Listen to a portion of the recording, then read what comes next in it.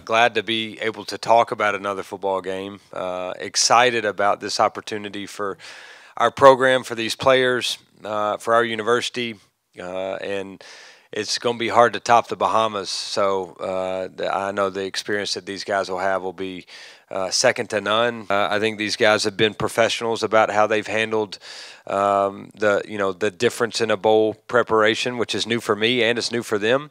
But every time we've asked them to lock in, they've done it. And looking forward to a great trip, a great football game. And again, our goal has been to win bowl games, not go to bowl games. So be a great test for us. Just knowing that we all did it together and just how close this team is, it couldn't have been a better team to have done it. So it's just an experience that I don't really feel like we really even understand the magnitude of it until we actually look back at it a little while from now. So absolutely. You know, a lot of teams are wishing they could be in the position we're in right now, and to see these seniors and how much they've gone through. You know, I came in and they were already there for a few years, and knowing they haven't really had a winning season or winning culture yet, and to come and watch everything grow. And it's just special. We get another month to play with all these seniors, me especially. You know, the leadership that I've seen from them is unbelievable, and I'm going to be able to carry that over to me. I've learned a lot from them, and it's going to be fun. Yeah, it's gonna be so much fun. You know, the white water, clear sand, all that good stuff. But I think something we got to focus on is make sure we're locking back in. I know this team.